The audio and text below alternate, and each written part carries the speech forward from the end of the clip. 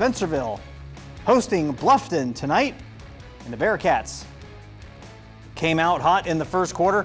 After a couple of offensive plays, Dale Smith received the handoff and gets a long run. Now later on, Gunnar Grigsby just kind of pushing the pile. We see Grigsby run, you just see human beings in a cluster move the direction that he's going. He gets them closer to the end zone and then muscling their way into the end zone for a touchdown. Bearcats strike first. And after a couple of great stops, the Bearcats threatening once again. Tyler King spun around, but not before he gets a nice pick up there on the ground. Now Nate Coulter looking for a pass and decides to keep it and gets to the 19-yard line. Then Tyler King receiving the handoff one more time for a big run, gets into the end zone, increasing the Spencerville lead as the Bearcats take care of Bluffton tonight, 35-14.